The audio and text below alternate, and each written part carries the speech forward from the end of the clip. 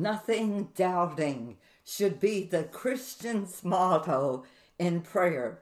The petitioner must not shift backwards and forwards between faith and doubt like a tumbling billow of the sea. He must not swing like a pendulum between cheerful confidence and dark suspicion. It must be his fixed persuasion that God is and that he is the hearer of prayer. This is a quote coming to you from the Pulpit Commentary. In this broadcast, we are continuing our new series based on the theme, Preparing for Jesus' Coming. We will continue our study in expository fashion with the book of James. In this particular broadcast, we will use as our main text James 1:6, which says, "But let him ask in faith, nothing wavering. For he that wavereth is like a wave of the sea, driven with the wind and tossed." Now James begins this verse with the words, "But let him ask in faith." Whatever you need today, first and foremost, you have to ask for it. That implies that you must have a prayer life. Jesus said in Matthew 7:7, "Ask, and it shall be given you." Then in verse 8, he said, "For everyone that asks receives." So no one's left out. But in James 4:2, James said, "Yet you have not, because you ask not." I wonder how many things that you and I both are without today because we fail to ask. We need to ask, to pray. That's the first thing that needs to be done. Secondly, we must ask God for it. This is very important that we look to God for what we need. James 1:5, he said, "If any of you lack wisdom, let him ask of God, that gives to all men liberally and upbraideth not, and it shall be given him." Then in Matthew 7:11, Jesus said, "If ye then, being evil, know how to give good gifts unto your children, how much more shall your Father which is in heaven give good things to them that ask him?" So we get the picture of God being our Heavenly Father, and he's a giver. He's a liberal giver, and he has good things to give. So we must ask God for it. And lastly, we must ask in faith. Hebrews 11:6 says, "But without faith it is impossible to please him. For he that cometh to God must believe that he is, and that he is a rewarder of them that diligently seek him." We must believe that God is. He is all that he has said he would be. He is, and that he is a rewarder of those who diligently seek him. In other words, he's a prayer answering God. But James 4:3 says, "Ye ask and receive not, because you ask amiss." It's so important that you ask in faith. That you first of all you ask God for what you need, and you ask in faith. James said, "But let him ask in faith." This is the essential condition to prevailing prayer. It's the indispensable requisite to success in prayer. In fact, prayer is not real unless it is the expression of faith. It must be inspired by perfect confidence in God's readiness to help. But let him ask in faith. This requires that you believe that God is all good. He is all loving. He is all powerful. And not only that God is, but that he has all good.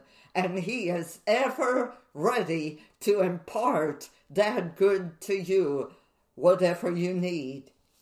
But let him ask in faith. What James was saying here is this: come to God with utmost confidence, with full conviction, with the most entire assurance that what you're asking from him, he will give it to you.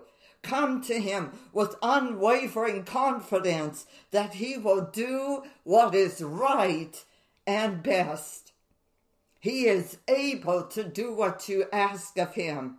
Come with confidence in his goodness and his mercy.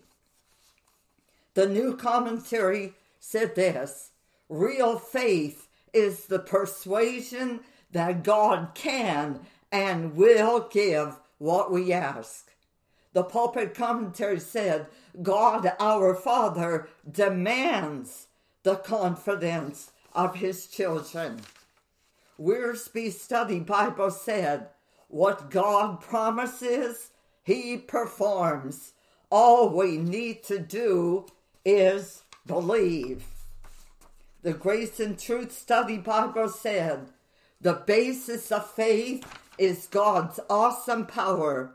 He does not just make promises, he fulfills them, because there is nothing in the world that could possibly be strong enough to stop him. Faith means being persuaded of that fact.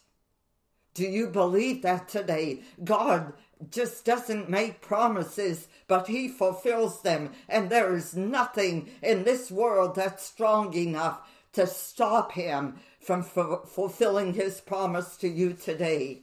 And lastly, Charles Spurgeon said, Christian, take good care of thy faith, for recollect faith is the only way whereby thou canst obtain blessings. If we want blessings from God, nothing can fetch them down but faith. Then James went on to say, he said, but let him ask in faith. And he added two words, nothing wavering. But let him ask in faith, nothing wavering. And we see this in Matthew 21:21, where Jesus said, verily, I say unto you, if ye have faith and doubt not, you shall not only do this which is done to the fig tree, but also if you shall say unto this mountain, be thou removed and be thou cast into the sea, it shall be done. Then he also said in Mark 11:23, that whosoever shall say unto this mountain, be thou removed and be thou cast into the sea, and shall not doubt in his heart, but shall believe that those things which he saith shall come to pass, he shall have whatsoever he saith. Nothing wavering, nothing wavering. Have faith and doubt not, shall not doubt in his heart. That word wavering there, it is diakrino in the Greek, and it means doubting. What James is saying when he said nothing doubting, he was saying with no doubting that God can or wants to answer your prayer. No doubting, no hesitancy, no vacillation of mind where you're questioning God, no wondering whether or not he will answer. James calls doubt here wavering, and he's referring to that inner moral conflict or that distrust in God, where you vibrate between belief and unbelief, where you vibrate between self-reliance and God-reliance. Nothing wavering. Not disputing God's power or promise. Not staggering at the promise of God through unbelief. The popular commentary said this: to doubt is the very antithesis of faith, and is an insult to the kindness and goodness of the Lord. So every time you doubt, you are insulting God's kindness and his goodness. The exposition of the epistle of James said this: people deceive themselves when they think they doubt because they do not know God's will. They are mainly hesitating over God's power. Sometimes we think, well, I have some doubts because you're not sure of the will of God. But if you look deeper, it may be that you are doubting God's power. Is he able to do this for me? But let him ask in faith, nothing wavering. Then James took us a little deeper in that concept of wavering. He said, for he that wavereth is like a wave of the sea. Now, in my studies, I found out that there are both Greek and Jewish sources that portray the doubter or the unstable one as being blown on the sea. They compare him to a wave of the sea, like a wave of the sea. And when you think about that wave, the wave has no stability. It's at the mercy of every wind. It's up 1 minute and down the next. Now let me ask you today, what are the waves in your life? What are those outside forces, those voices that are coming at you, those words, the influences? Who's talking to you? Who's influencing you? Who are you believing today?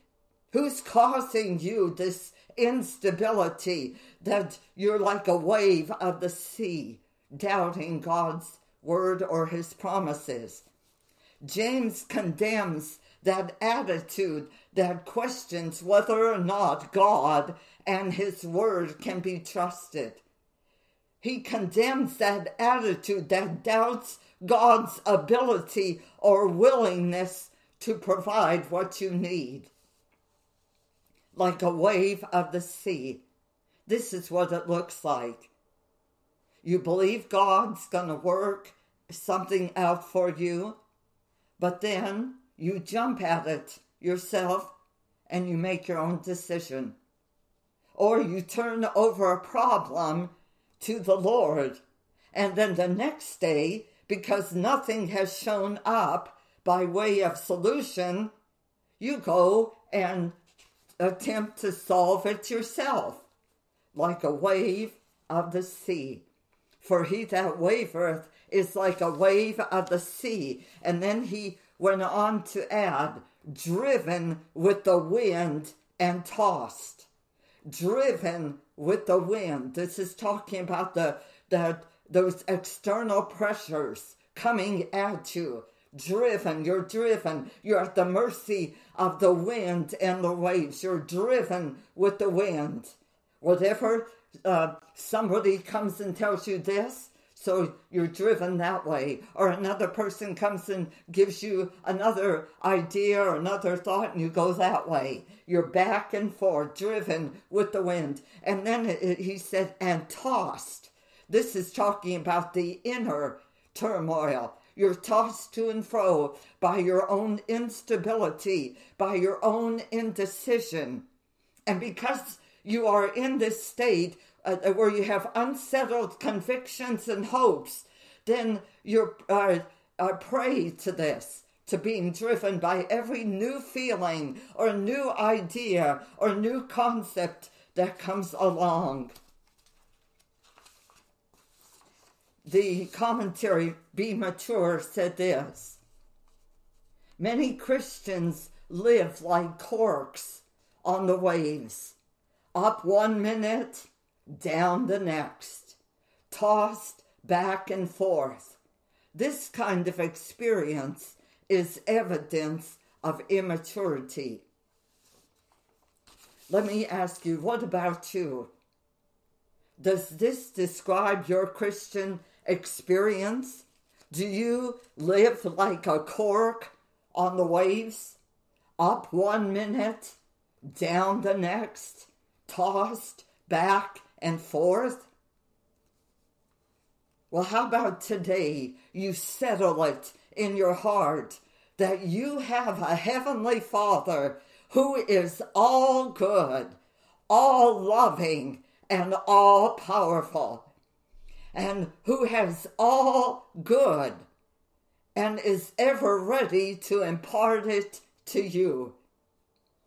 Be fully persuaded and confident that he can and will give you what you ask, as long as you're asking that which is according to his will.